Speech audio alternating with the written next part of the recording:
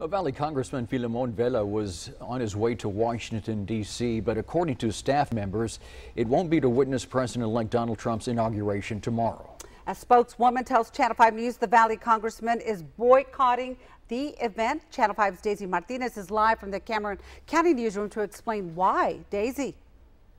Congressman Vela's decision not to attend the president-elect's inauguration stems from an alleged case involving Valley students. In a statement, Vela claims these students were verbally harassed by other students in D.C. also planning to attend the inauguration tomorrow. We do want to warn our viewers that some of those remarks may be offensive.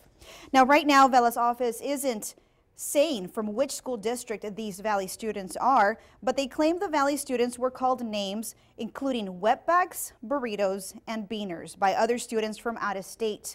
He also states one of the students was even spit at. Vela spokeswoman Michaela Carter adds Vela believes this is the tone that President-elect Donald Trump has set for the nation, and Vela wants no part in it. In his statement, Vela also said, quote, Mr. Trump himself has stirred the seeds of bigotry, end quote.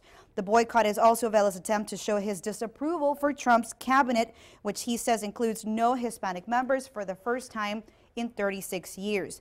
Now, Congressman Vela went on to say in a statement that Trump has turned an eye on racism, and his hopes that this president would eradicate racism are now more of a distant dream. We are waiting to speak to Mr. Vela once he gets to Washington, D.C. Of course, we'll keep you posted on that. Live from the Cameron County newsroom, Daisy Martinez, Channel 5 News at 6.